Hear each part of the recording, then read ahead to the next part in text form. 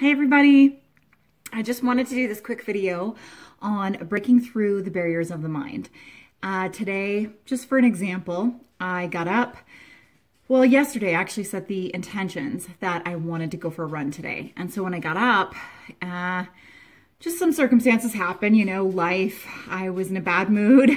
I was feeling just not energetic at all. It was raining out, still is raining out, it was really dark out.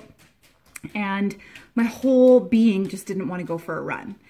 But what I told myself the night before was I was going to go for a run. I was going to set the intentions to make sure that I go for a run because I know no matter however I'm feeling, when I do a workout, I know mentally I'm going to feel so much better after.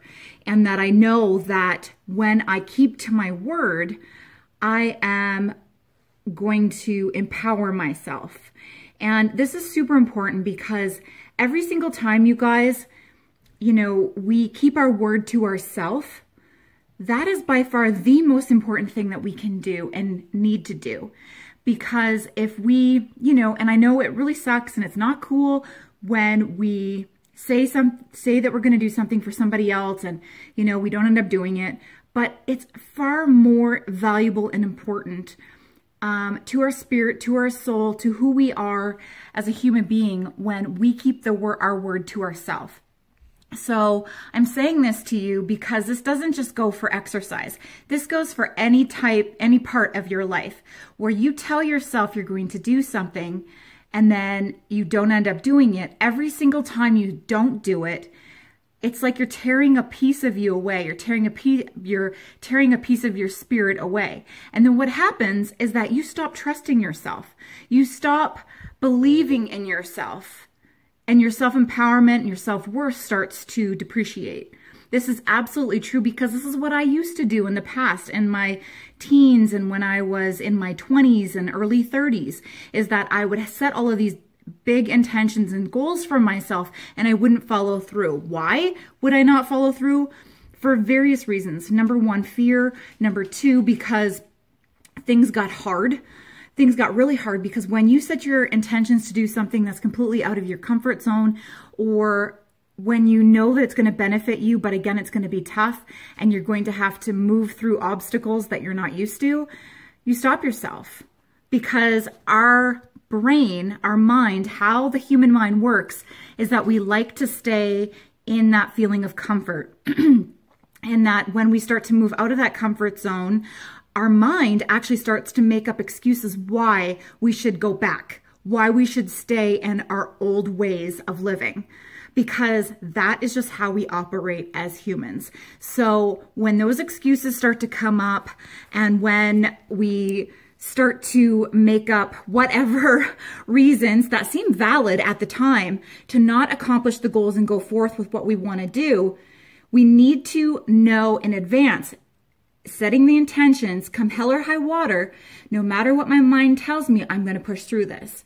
So today, yes, I did go for a run. Yes, that is such a tiny little thing compared to, the bigger things in life like career and creating your own company or, setting goals to build a new house, or I don't know what it is, whatever your goals are. I have promised myself a few years ago that I was going to keep my word to myself. And what that started to do to me is I started to build more confidence with who I am as Shannon. And I started to increase my self-worth because I started to trust myself. And when I say I'm going to do something, I do it. If it's hard, if I fail 10 million times, I'm still going to get up and try again. Am I going to stay flat on my back for a couple days and whine and complain and bitch about how I have been failing? Yes. But guess what? I know I'm going to get back up and I'm going to continue on my journey to accomplish the goals that I want to accomplish. So today I went for my run in the rain when it was crappy out, and guess what? I had a freaking great run. I actually did an amazing time today and I wasn't expecting that. But that's what happens in life is when we set intentions and we make ourselves do it. Typically what happens is that even better things come out of that than we expect. And you know what, you guys? if you try for something in life and you don't accomplish it, that is not a failure. That is not a failure. What's a failure is if you don't even try. If there's something you want to do and you don't even get up and try to do it, that is failure. But if you get up and you try and you don't become successful or don't attain the goals that you want, and you have tried multiple ways over the years, you have just learned what not to do. And you've also learned how to change and do a better job of what you used to do.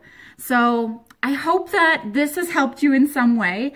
And I just felt that this was a super important video to make about, you know, not giving up on yourself, and that every single person in life fails. And we all learn from it if you choose to look at what you can learn from it. We can always take a bad situation and learn from that situation and make it a positive. Not even just like positive, like, oh, I'm going to start thinking positive, but what you could take from that and empower your life so that you can move forward in a better light. So love you guys. Talk to you soon.